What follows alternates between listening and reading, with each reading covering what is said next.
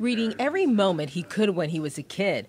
Author Michael Connelly at the Love of Literacy Luncheon in West Palm Beach. When I was a teenager, I want to write crime novels, very specific crime novels, because that's what I loved reading. Connelly started out as a journalist working for a newspaper in Fort Lauderdale, then started writing novels. When I was 16, I ended up being a partial witness to a crime, a carjacking that went wrong and somebody got shot.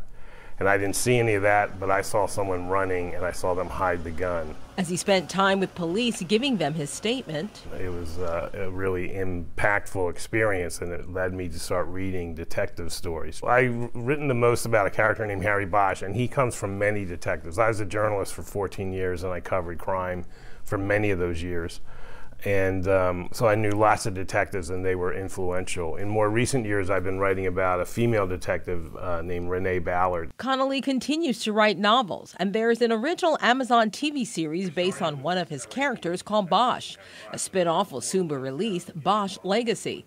And he also does a crime podcast. Taking me back to my roots as a journalist, because I'm telling true stories rather than fiction. And that's really captured my interest in recent years. I'm reading all the time to see what's going on, to be inspired. There's many writers out there working today that inspire me. So reading really can take you wherever you want to go. Tanya Rogers, WPTV News Channel 5.